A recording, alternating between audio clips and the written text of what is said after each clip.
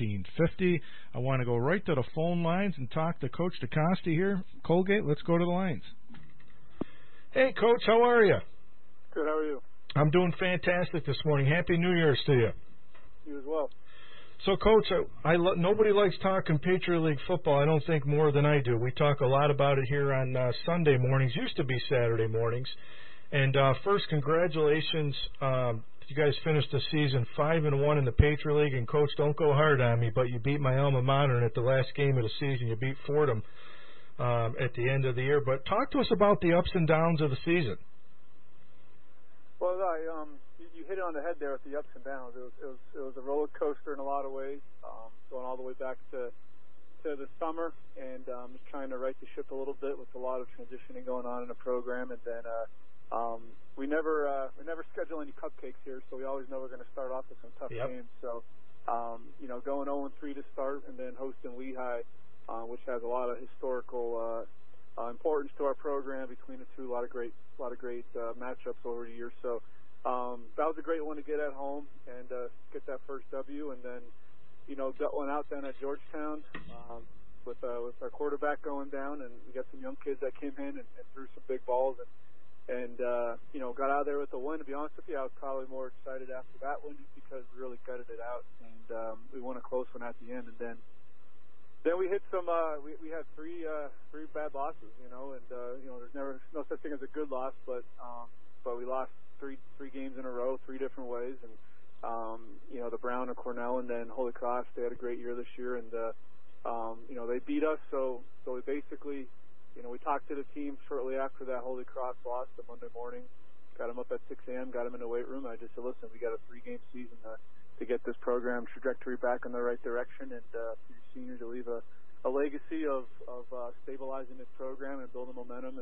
And so we just started going with a more of a 1-0 mentality, which I know a lot of programs do that, but that's all we had with our backs against the wall. So the guys fought. They fought all year. I mean, there was never a practice where there was an attitude issue or effort issue. It was just a matter of getting the right pieces together and getting it done on Saturday. So the guys, they fought for each other, they fought for the program, and finishing off the win over Fordham, that was huge. That was a huge deal. Yeah, and Coach, you played in the Patriot League, so you understand the league better than anybody, and I did as well. And one of the things I'd always say about Colgate, even when I was being recruited by Colgate back in the day, was when you look at the non-conference schedule. I mean, this year you guys opened up at Boston College, Stony Brook, William and Mary, and then even next year you guys have played down at Stanford. But Colgate's never been shy to go out and schedule these tough games. And I think it was a couple years ago I had said on the air, I said there's a good chance that Colgate may start 0-6, 0-5 because of the non-conference schedule. But I think that non-conference schedule really helps you guys when you get into the Patriot League. So talk, if you can, about that tough non-conference schedule over the years. Yeah, and that's something that we've always done. I mean, going back to we have alums that played here in the 70s and 80s that hang their hat on just beating Rutgers or playing the big-time games against Penn State and stuff like that. So, so that's something that, we're a small liberal arts college in Central New York, but we don't apologize for having a great football tradition. So that just, in a lot of ways, obviously, it's got to carry on with us winning championships, but outside of that's who we play early on without a conference, like you said, and that's something that, getting the Power Fives like Boston College this year, we got Stanford next year. We actually go coast to coast. We go Stanford, then we go Maine in week 2.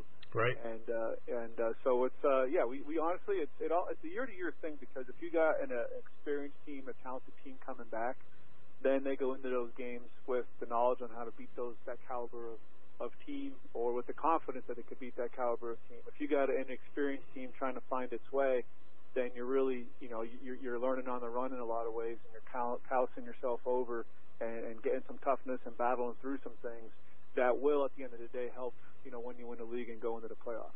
And we had, if you go look at 2018 and 2019 as a perfect example of 2018, we were experienced and talented as we've ever been, and we played some good non-conference teams, CA teams, and we beat them all, and the kids didn't blink.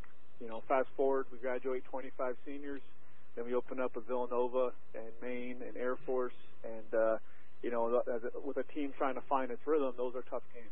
And so But at the end of the year, it always pays dividends. So there'll be special years when you can get to 9, 10, 11 wins. That happens. But sometimes if you're out of conference, you could have a great Patriot League team coming from Colgate with a 7-win season or an 8-win season and still able to make a run in the playoffs. And Coach, what's it like for you? You played on a Patriot League championship team, and you were part of the 15-1 team that went all the way to the national championship. And you guys had the Coach Biddle day, who I have nothing but respect, for Coach Biddle, because when I was in school, I graduated in 2002 from Fordham, and it was always Colgate. Every year we had one game circle, and it was, we know we had to beat Colgate. But what was it like for you, not only as a player, to now being the head coach at Colgate? Yeah, the coach, and this year, there's a lot of emotions, a lot of intense emotions throughout the season. Because a lot of it because it happened fast, and you kind of got this opportunity as a position that I've always, obviously tried to work towards, and been able to coach under Coach Biddle and Coach Hunt. Coach Hunt's one of my closest friends. Yep. He's one of the best to ever do it here, and I talk to him all the time. But with Coach Biddle, he sat in my living room when I was a high school kid, and when I was getting recruited, it was the late '90s Colgate, which, like you said, they were they were that hot team, and collecting a lot of talent. So, but Coach always did it his own way. He didn't care about what anyone else thought or said. He wasn't a big rah-rah guy. He just kind of oozed that toughness and that blue-collar mentality and us against the world, and the guys fed off of it. And I think, being able to honor him this year was pretty special. There was, one day I would say out of the whole year where, it was kind of like a realization of where I'm sitting right now is after I talked to the team. Before the Bucknell game was our Biddle day, and then we talked to the team after breakfast and kind of gave them that pregame speech, and then I walked down the hill to the stadium. On the way, I'm thinking I'm going to go speak at the Biddle dedication ceremony as the head coach, and that was a pretty powerful thing, and that was a lot of intense emotions when I was speaking at that deal, because I got such a respect and put Coach Biddle up on such a high standard, high pedestal, and so to be in this position, no one has more respect for this position or more pride in being in this position. And now, as I tell recruits now, it's that now I just want to beat those guys. And I want to. And Coach Biddle wouldn't want it any other way, and Coach Hunt wouldn't want it any other way. So now it's an awesome challenge to try to match them and beat those guys. And Coach, I talked with Coach Hunt a lot about recruiting, because I know the type of athlete that they are in the Patriot League. And I always say, for people that don't follow the FCS, I do a FCS show for FCS Radio Nation where I highlight a lot of the Patriot League games. And I always say it's one of the best leagues in the FCS. But talk to us a little bit about the recruiting piece, because it's awfully tough to recruit a special kid to play in the Patriot League.